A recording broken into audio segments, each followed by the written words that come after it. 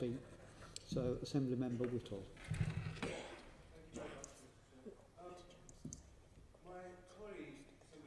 Has outlined our amendment extremely eloquently, as is his usual way, and it's all there before you in terms of all the figures.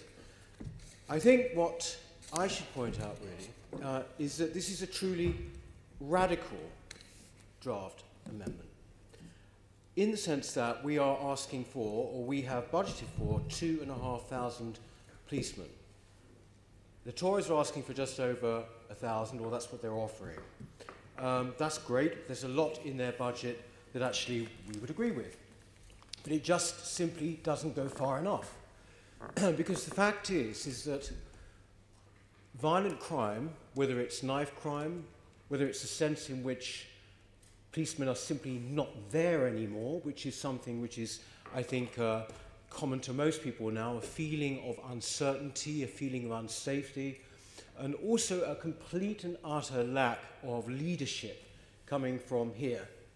Right? These are the main preoccupations of most people in London now. I'm afraid that much as it's very nice to talk about cycling and cycle lanes and what have you, these are not the main preoccupations of people. Quite rightly, I would say. It is actually their safety. It is the sense in which basically they feel that law and order is being upheld, that they are being looked after, and that their police force is visible. None of these things apply, unfortunately, in London at the moment.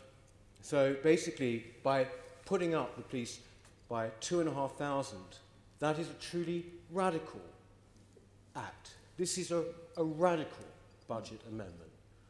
And we have not just come out of this with thin air. We have been through, and I think it's a radical amendment, but basically based on commonsensical solutions. We've just gone through the budget and looked and seen what is not necessary. We do not need any more staff at City Hall.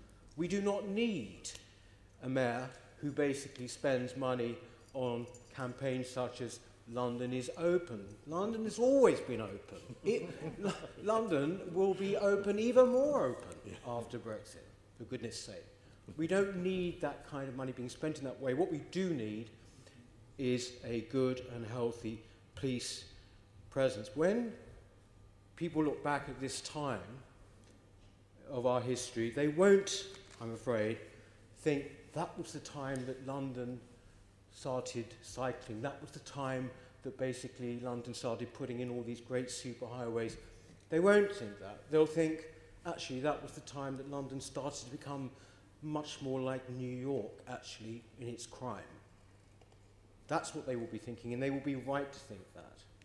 Because, frankly, when you're sitting over there on the embankment that David mentioned earlier, and you're sitting there in congestion, which of course is polluting the air, and you're sitting right next to a superhighway where there is absolutely nobody to be seen, it's a form of insanity.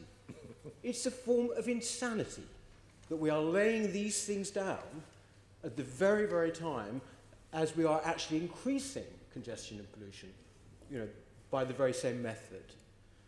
So I think that these things are a matter of priority, a matter of choice.